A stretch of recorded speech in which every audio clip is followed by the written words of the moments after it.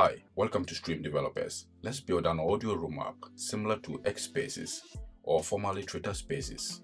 We'll use the Streams Video SDK for React Native, allowing developers to build VoIP experiences like live streaming and video calling. Our audio room app will run on Streams Global Edge network for optimal latency and to provide support for unlimited listeners or users. When people join a live audio room, they can request to speak and leave the room quietly without others being notified. You can run the app on both iOS and Android. I will also show you how multiple people can join the audio room using our companion web app. So install Xcode, VS Code, and Android Studio, and let's begin with the following chapters. We will start with a React Native CLI project. Then we install the necessary dependencies. I will show you how to set up the audio room SDK to work with our React Native app. Finally, we will add UIs for the audio room. You will find the source code in this GitHub repository under React Native and then audio room. We have both initial audio room UIs as well as the final audio room UIs. So you can check and explore each of these TypeScript files, which we will use in building the audio room app. Before we begin, it will be great if you can like and subscribe to this channel or leave a comment on the video. Leaving a comment will help us understand how you feel about the videos and how we can do better. Let's launch Terminal and create a new React Native project using the CLI by using this command. This command uses the official React Native template to create a new app named Audio Room. So I will press enter and wait for some time. After a successful installation, you will get a welcome screen that looks like this. So you make sure you have all these green check marks. If you encounter an error, you can check our video React Native CLI installation issues to learn more about how to install the React Native CLI correctly and set it up. I will open the app in VS Code and install all the dependencies for this app. In VS Code, I will open the app's root folder. Over here, I went ahead to add this folder. It contains all the various screens of the app. So I have all these files containing the various screens. We will come to that later, but now let's install the Streams Video SDK for React Native by opening a new terminal.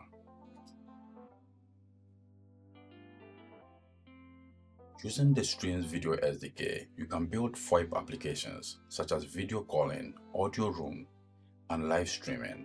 To use the SDK in our React Native project, we need to install it. It also has some other dependencies. Let's install the SDK first, followed by its dependencies.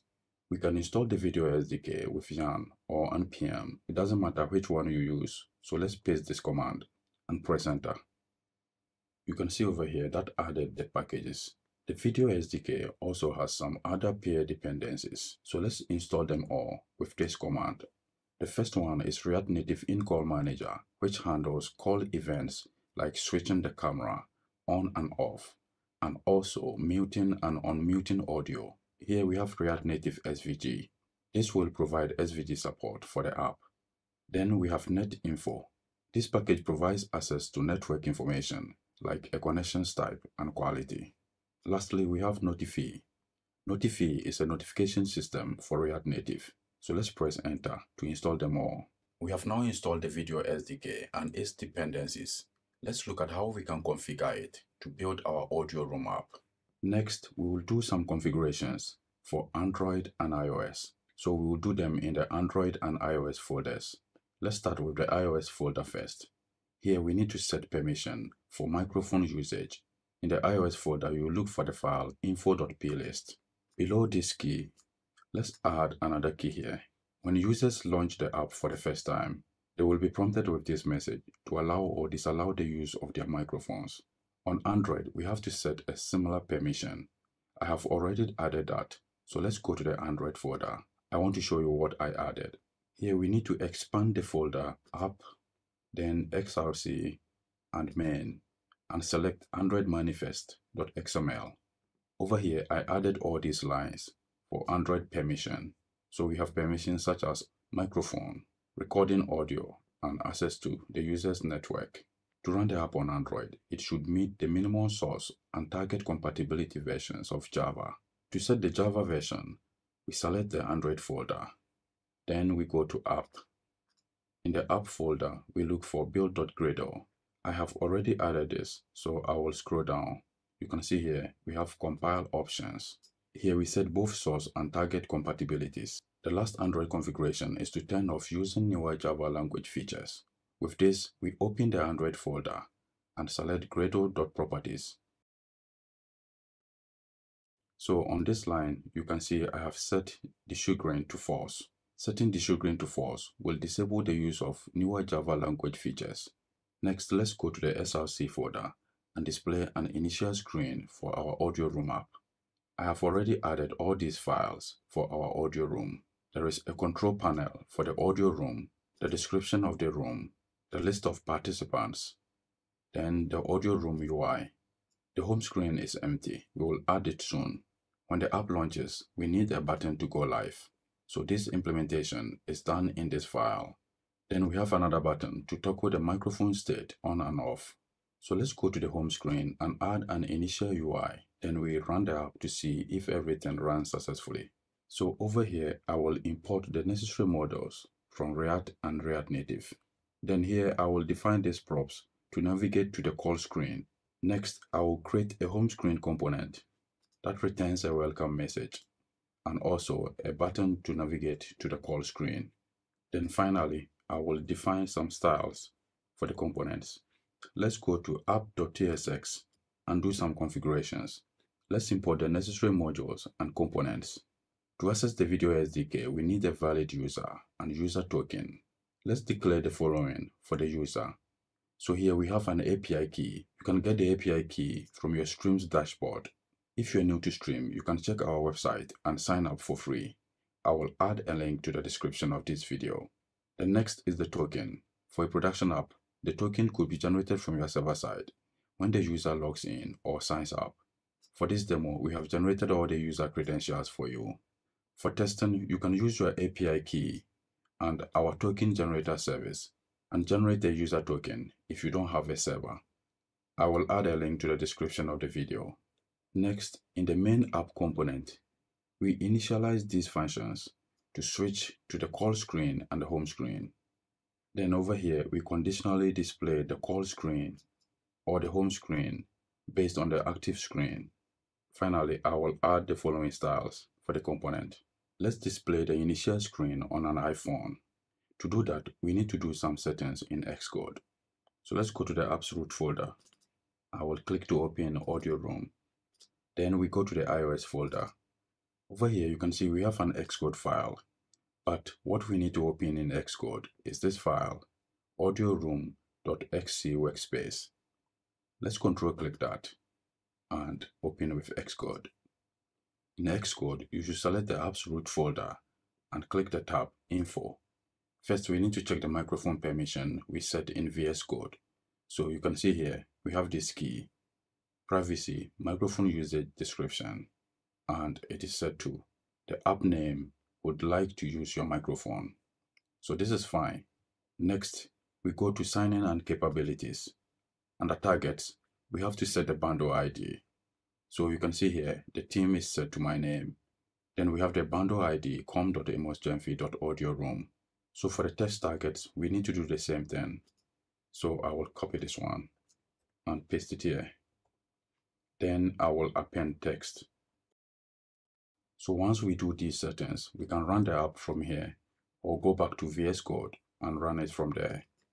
We can use the command nps react native run iOS. You can see over here that launches the Metro server.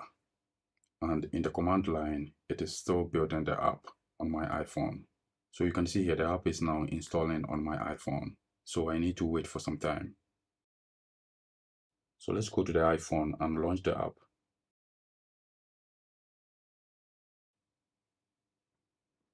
And this displays the initial screen. Join the React Native audio room. You can now see everything is working successfully. Let's go ahead and configure the SDK and display our audio room UI. To set up the video SDK, we are going to update our app.tsx. First, let's update the imports so that we import stream video. and the stream video client. In our implementation, we will wrap our component tree with the stream video component and provide the stream video client instance as a prop. So what does stream video do? It helps to manage audio and video calls and provides the necessary state and methods to build the app's UI. To run the app successfully, we need to fill all these placeholders of the user credentials. I'm going to fill all these credentials with hard-coded values. To test the app, you can get the user credentials from the audio room tutorial on our website. I will add a link to the description of the video.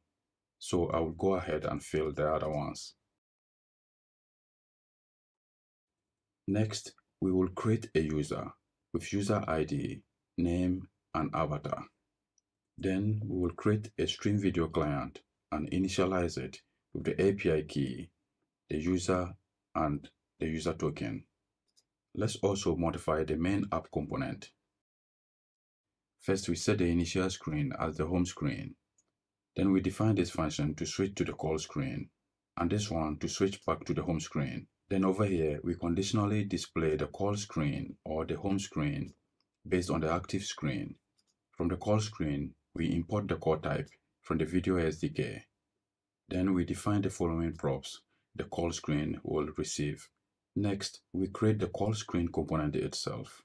Over here, we create an instance of the stream video client and use it to create a call of the type audio room and a call ID.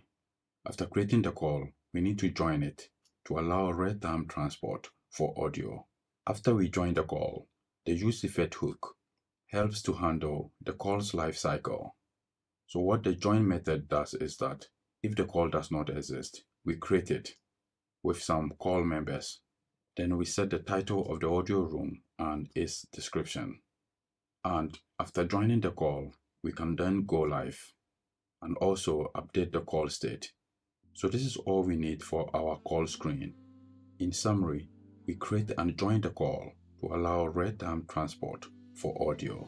Let's go ahead and run the app and join from the web using the companion audio room web app.